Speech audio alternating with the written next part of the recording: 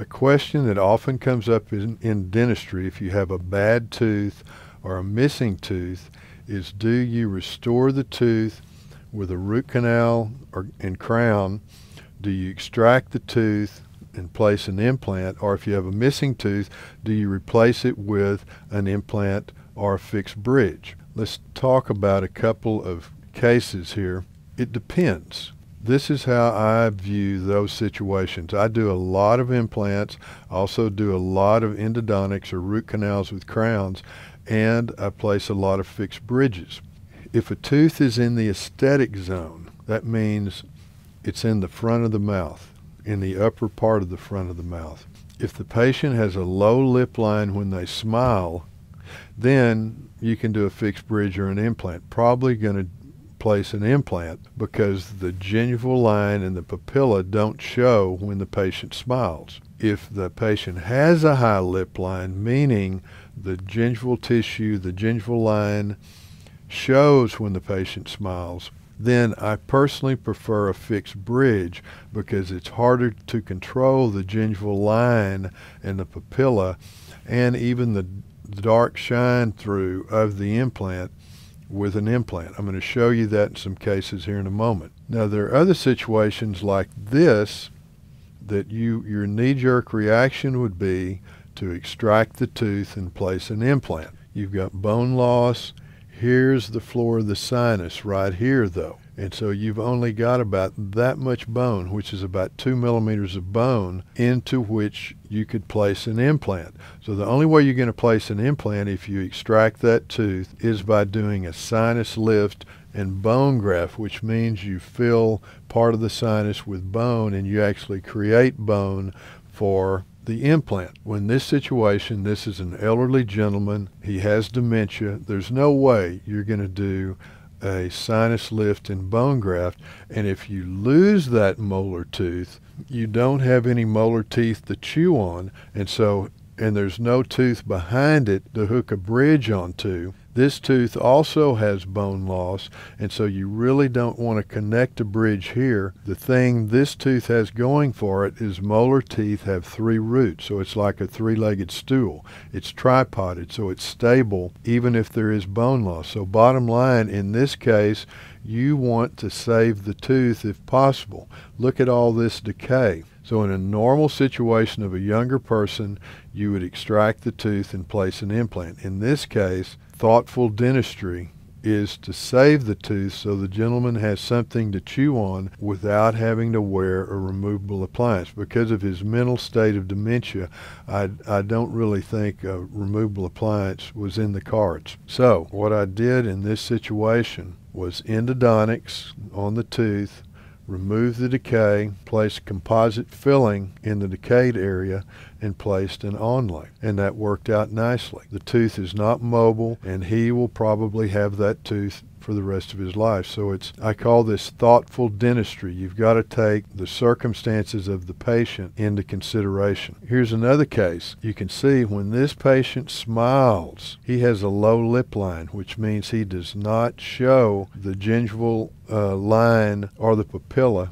when he smiles. Now we did other things on this patient. We actually did sinus lifts and bone grafts and place implants in the posterior teeth. I'm not showing that in this instance. So we extracted that tooth and an implant was appropriate here. So we placed an implant with a crown, but you can see what I'm talking about. When you place an implant in the aesthetic zone, you don't have perfect control of the gingival line or the papilla. You can see how the gingival line on this implant is a little bit higher than the gingival line on this natural tooth. If that doesn't come into play, if the patient has a low lip line, then an implant may be the restoration of choice in the aesthetic zone. In the aesthetic zone, remember, is normally just the maxillary anterior teeth, maybe extending back to the bicuspids. So this tooth was extracted because of periodontal issues and an implant placed. So you can see when he smiles his biggest smile,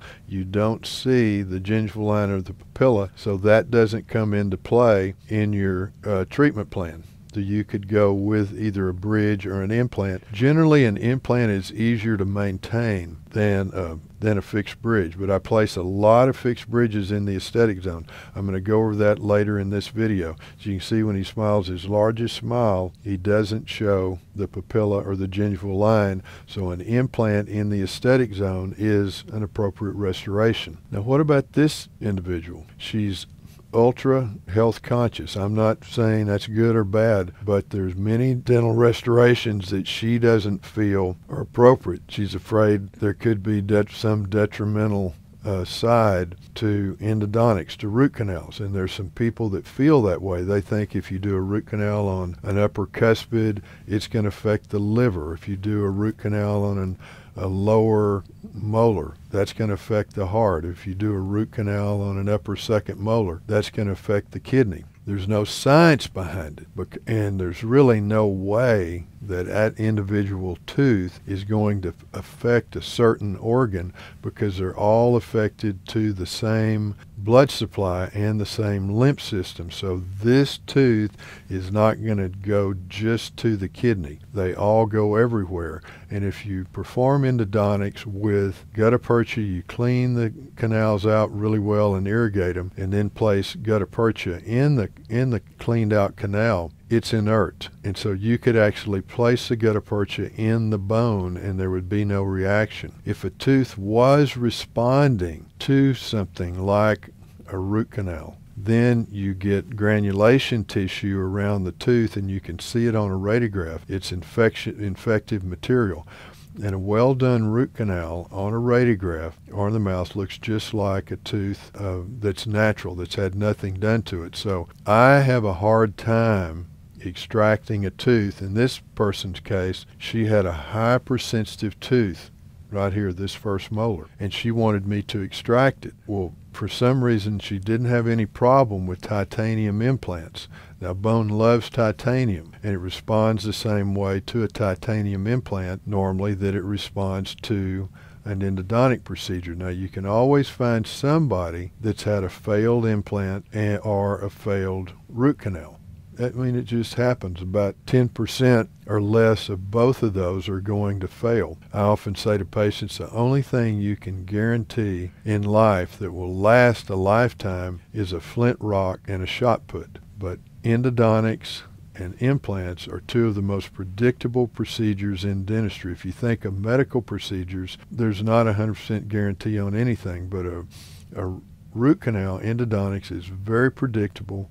In my opinion, very safe. I've had probably 5 root canals in my life just from sports injuries and mountain bike injuries and cracked teeth and what have you. So anyway, this was the tooth, and it was very savable. But she wanted to extract the tooth and place an implant, and I said, "Ugh, I just can't do that," because if every time for the rest of your life, she was in her 30s, you have a tooth issue, either hyperemia or an abscess tooth or what have you, if we extract it, you're going to run out of teeth and have to have a lot more dentistry done than if you just did the endodontics and the crown. So anyway, I ended up not treating this patient. It was interesting, even being such a healthy person, she ate a lot of sticky sweets. You can see we've got decay here and decay here. And I really just didn't want to get into it, because it just didn't make sense to me to take that perfectly good tooth out and place an implant when you could have saved it with a well-done root canal and crown. Now, there's a type of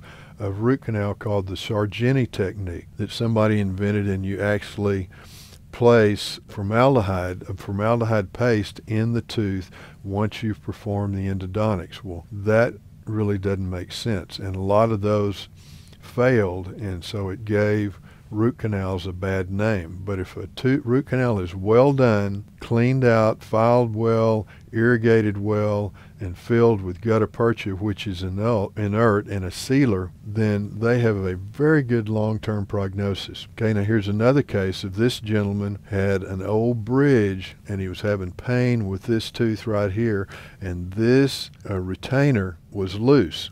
This one was still affixed to the tooth, but this had come loose. So this is the old bridge from here to here, and the old bridge from here to here, and this one was mobile. Now, how do you tell if it's mobile? Well, you press it to place, and then you just squeeze it with your fingers, and if you've got some water around it, it'll move, and you'll see air bubbles at the margin of the crown. So you push the bridge to place, and if the patient thinks it's mobile, put a little water or saliva around the margin of the crown and squeeze it up with your fingers, and if it moves, you'll see an air bubble at the margin. So when I remove the bridge, unfortunately, if you have one retainer, one crown on a bridge that's loose, you don't ever want to tap that bridge off, because this tooth may not be too strong, the other abutment tooth, and you could fracture this tooth off at the gum line. So you want to cut the bridge off, remove the bridge by cutting it off and taking it off in a couple of pieces, so you don't take a chance on fracturing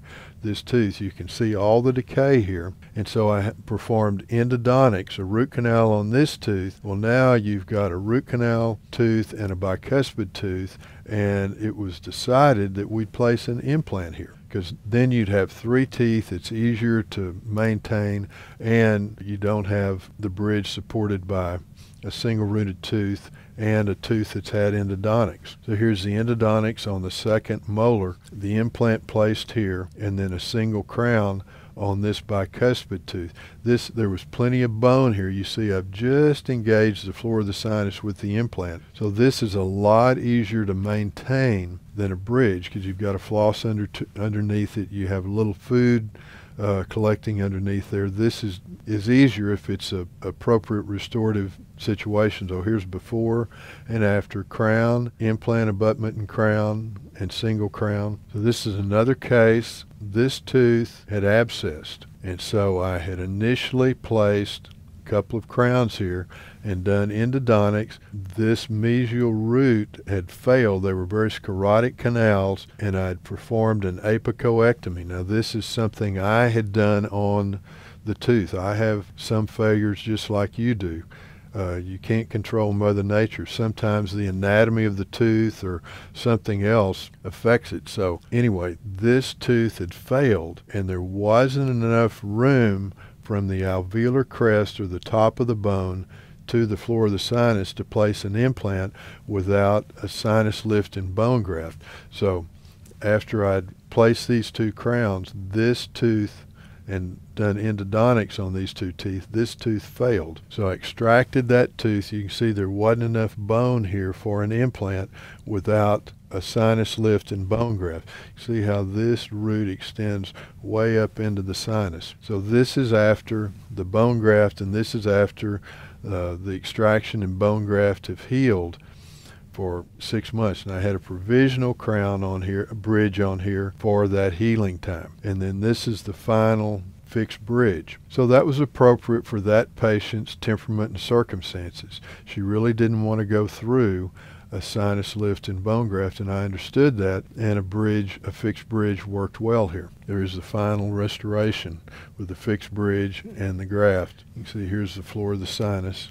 So in this situation, endodontics was performed, and a post was performed on this tooth about 45 years ago, and the tooth had had an apicoectomy because of a fracture, and trying to save the tooth. You can see though that there's a little radiolucency right here, which means this tooth is probably fractured at the base of this post that was placed when this individual was about 17 years old. It was from a baseball accident. The issue with a root canal is over time, over many years, the teeth become brittle like a dead tree. The positive of a root canal is you don't have to go through a surgical extraction and an implant, and if the tooth fails, you can always go to an implant. So this individual got about 50 years out of this root canal post and crown, but now it was failing because it had become brittle toward the end of the time, and after he'd had the endodontics post and crown for about 50 years, apparently the tooth fractured, and we tried saving it with an apicoectomy, and we realized this was the issue right here. And so the tooth was extracted, an implant placed, and crown. So the way I look at this is it's kind of like you jump out of an airplane. You've got two parachutes. The first parachute is the endodontics and crown. And if you perform endodontics and crown, or maybe even a post on a tooth, then you're going to get X amount of life. You may get a whole lifetime out of that. But if it ever failed, you can always go to the implant. So in this case, this woman had had some bridges placed. She's congenitally missing her lateral incisors, and so she had had some bridges placed, and you can see the artificial teeth, the missing teeth, look artificial. There was no gingival ponic site developed. These are the original bridges. You can see how the missing teeth on the bridges look artificial. Now, why do they call it a bridge? It's because it connects to the teeth on either side, so they're like the land and the missing teeth are like the water, so it's like a bridge over water. So she was unhappy with these bridges that were placed in another dental office, so I removed the existing bridges, and you can see how this tissue is flat. So to create a bridge that looks like it is a natural tooth, like it grew out of the tissue, you've got to create a gingival ponic receptor site. I've got another video on fixed bridges that goes through that. So I've created these gingival ponic receptor site, which are like little foxholes in the tissue. So the fake tooth, called the pontic, fits into that little foxhole, and it looks like it grew out of the tissue. When you place a bridge, you always want the tissue in the edentulous area, the missing tooth area, to blanch when you push the bridge to place. This is trying it in. You can see how that tissue is blanching, which means the pontic is in intimate contact with that tissue, and that makes it look natural, and it keeps the patient from collecting food debris under the pontic. So these are the new bridges from here to here, here to here. See, we've created these gingival ponic receptor sites, so it looks like the lateral incisors grew out of the tissue just like the crowns on the teeth. So these are the missing teeth before and after. So the patient's had these for a long time. They hold up well. They're an excellent restoration, especially if the person is missing teeth in the aesthetic zone. And you can see she has a high lip line. The gingival line and the pontic show. So I personally prefer a fixed bridge in these situations, because there are many things that can cause an aesthetic issue with an implant. The gingival line, the ponic, and the implant can shine through. Now, there are zirconium implants, but they're kind of in the experimental stage, and zirconium pontics for the implant, but they're not as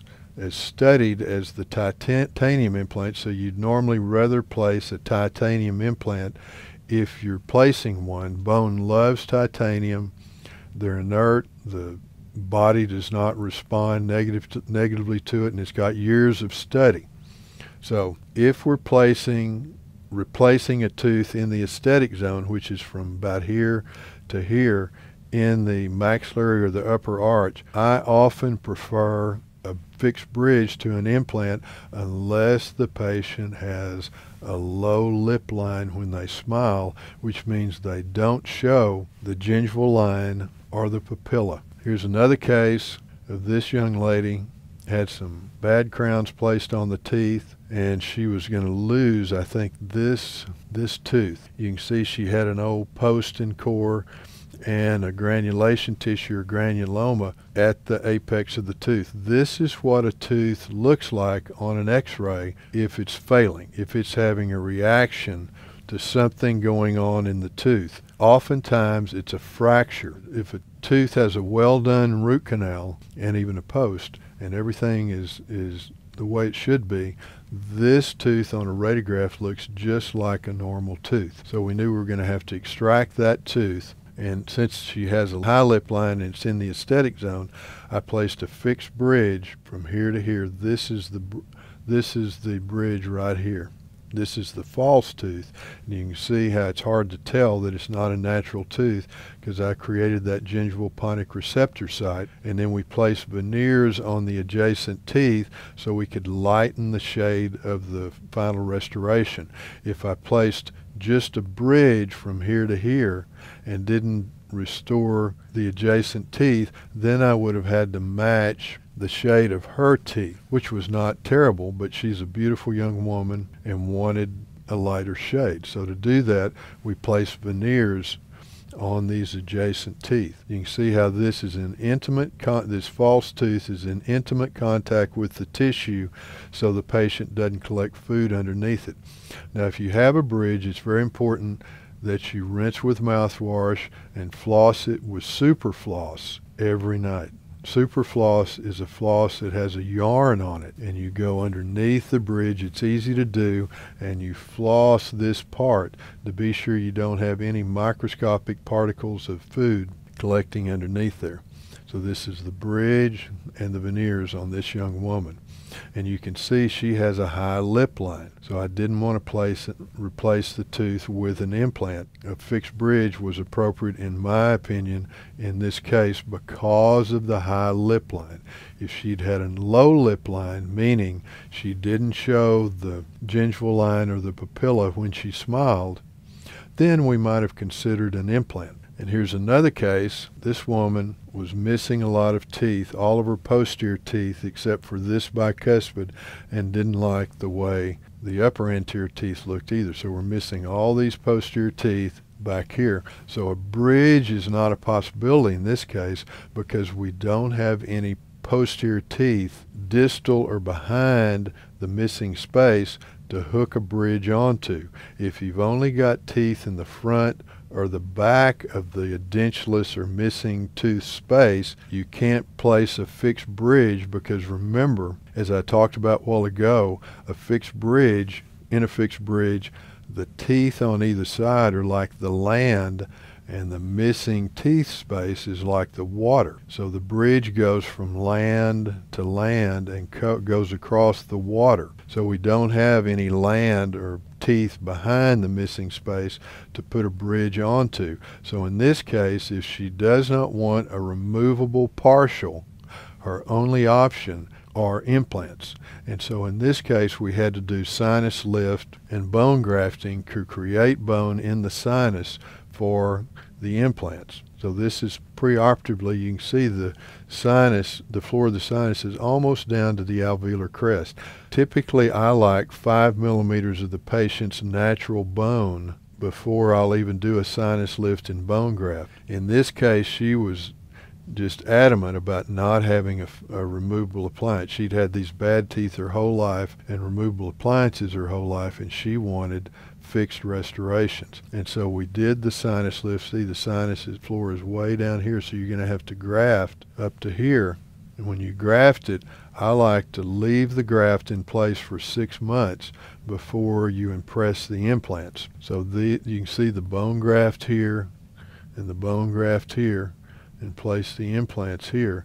The shortest implant is 8 millimeters. There are some that are 6 that are real wide, but typically the shortest implant is 8 millimeters, and you want that most of that 8 millimeters in bone.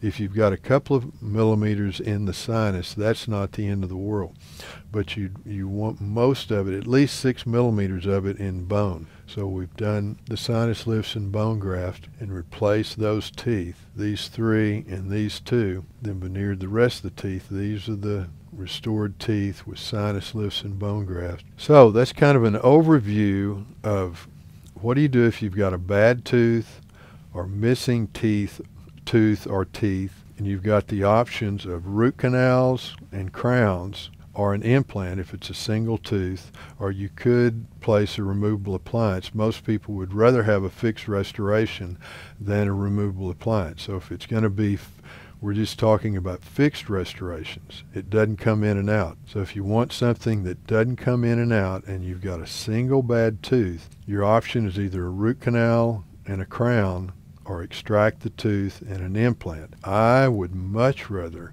have a root canal and a crown than an implant, just because it's not such a big procedure and you don't have to go through a surgical procedure and the healing and of the bone graft and all that. And I'd rather have the root canal and the crown if it could be done. Now if you've got a missing tooth in the aesthetic zone, then you've got a choice of an implant or a fixed bridge.